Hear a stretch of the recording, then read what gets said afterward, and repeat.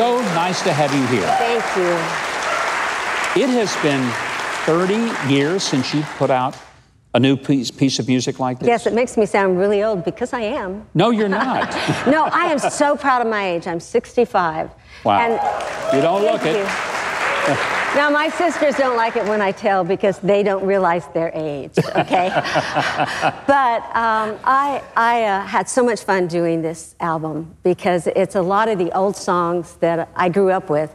And a lot of the songs, of course, were recorded before I came along. But then I got to hear my dad sing them, Barbara sing them, because, she, you know, we all like the old songs. And people are going to love the music on here. Your voice is so strong. I mean, it's just... You. It just powers through. And it's always done that, but I'm listening to these tracks and I'm thinking, by golly, there's some stuff on here that people are gonna wanna hear over and over because it's music they know, music they love, and then the way you style it, it's just extraordinary. Well, thank you. I love doing music that people can sing along with, although when I sing in a minute, please don't feel free to join in, okay? Don't throw me off any. You're going to do a song with us here in a few minutes that was written by Willie Nelson.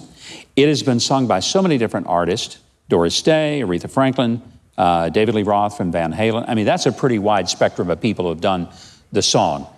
Why is this song, Nightlife, important to you? What do you love about it?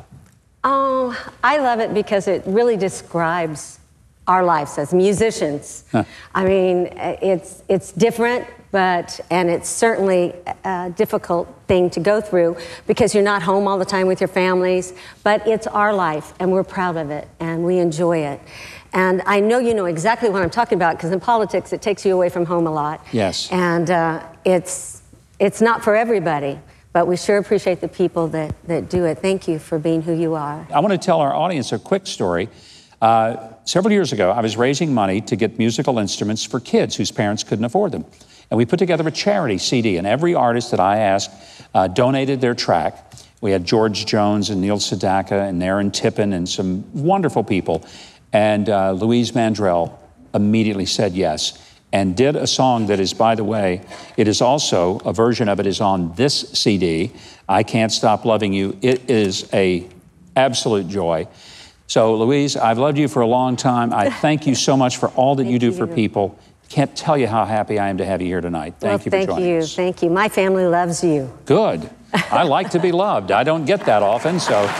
Well, as Louise and I are going to get ready to perform, Keith Bilbrey will tell you how to get your own copy, and you better do it. I think you're going to want it, and after you hear her sing Nightlife, I guarantee you, you'll be on the computer or on the phone ordering this song, this CD called Playing Favorites. Keith, tell us what's happening. Louise Mandrell's Playing Favorites is available now everywhere music is sold, and you can discover more about this album as well as her career and life at louisemandrell.com. Follow her on Facebook at Louise Mandrell.